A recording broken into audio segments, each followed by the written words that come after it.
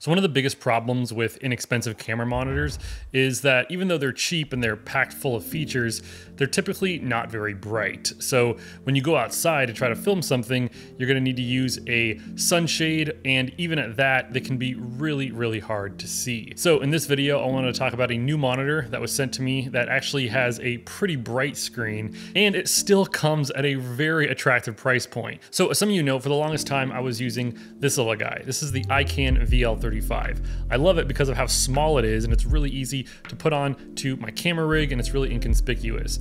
But the problem with this is that the brightness on this little guy only goes to about 400 nits. I was really in the market for a new video monitor, and it just so happened that OC reached out to me and they wanted to see if I wanted to test out their new 5-inch on-camera monitor. So the monitor that we're talking about is this little guy. This is the new T5 Plus from OC. Now, you may remember Caleb Pike did a video on the original T5, and that one was just packed with a bunch of features for a really attractive price point. But the big new feature with this monitor, as opposed to the original, is that this has 1,000 nits of brightness. So what I wanted to do with this video is go out and use it in a real world scenario. So me and my buddy Jake went out and we filmed a little running sequence, and I used my DJI Ronin SC paired with this OC T5 Plus.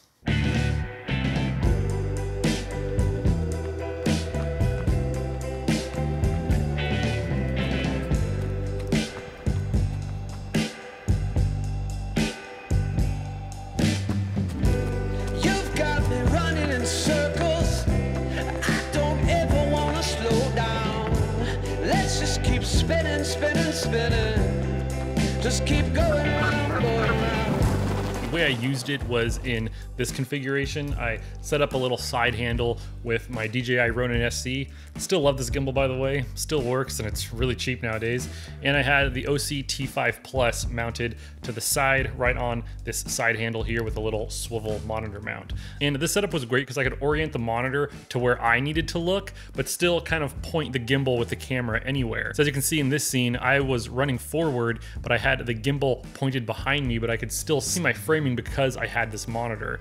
And we were filming in the morning hours. It was pretty bright outside. With 1,000 nit brightness, I could see this monitor just fine. And what's really nice is that this monitor also comes equipped with the LUT feature, just like the original T5 did. So I installed one of the custom LUTs that I made for my Olympus camera onto this T5, which was super easy. The menus on these OC monitors are super easy to navigate. And yeah, I had my LUT installed on there, so I kind of knew what I should expose for and how the final image was gonna look. And this just really helped when I was filming that day. And I even did some low angle shots where I couldn't even see the LCD screen on my camera, but having this OC T5 mounted on to my gimbal kind of allowed me to see what I was doing, even though the camera was in a position where I couldn't even see if I was framing it properly. So let's talk about some of the physical features about this monitor, which I really like. And the first one is something that the original T5 had as well, but it's a recessed HDMI port. I really like this because when you actually plug your HDMI cord in, it's not actually exposed. So you can kind of just tuck this away, and it just keeps the entire monitor setup so much cleaner. And I just hate when you have like HDMI cables like just poking out of the side of the monitors. It's one of my biggest pet peeves. And that's something that even the like new Small HD has, where it's just like the HDMI cable is just like sticking out of the monitor.